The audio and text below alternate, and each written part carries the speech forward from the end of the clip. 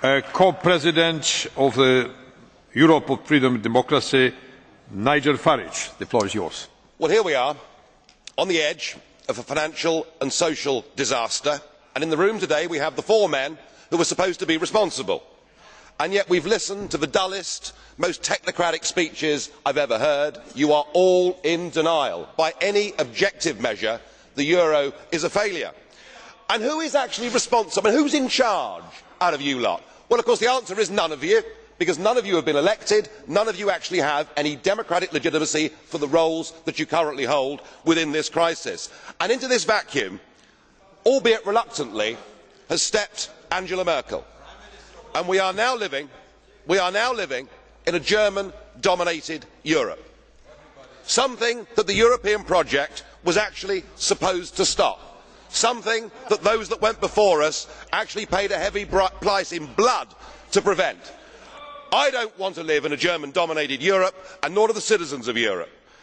But you guys have played a role, because when Mr Papandreou got up and used the word referendum, or Mr Rehn, you described it as a breach of confidence, and your friends here got together like a pack of hyenas, rounded on Papandreou, had him removed and replaced by a puppet government. What an absolutely disgusting spectacle that was. And not satisfied with that, you decided that Berlusconi had to go. So he was removed and replaced by Mr Monti, a former European Commissioner, a fellow architect of this euro disaster, and a man who wasn't even a member of the Parliament. It's getting like an Agatha Christie novel, where we're trying to sort of work out who's the next person that's going to be bumped off. The difference is we know who the villains are. You should all be held accountable for what you've done. You should all be fired.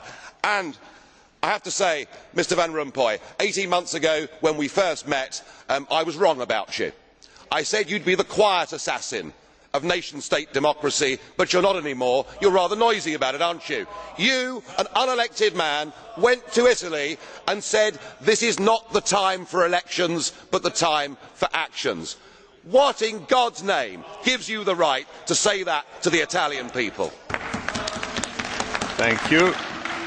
The next speaker, colleague Philip Claes. Ja, dank u. Thank you very much, President. If one part of community policy, then you need more community policy. That is the axiom, the dogma.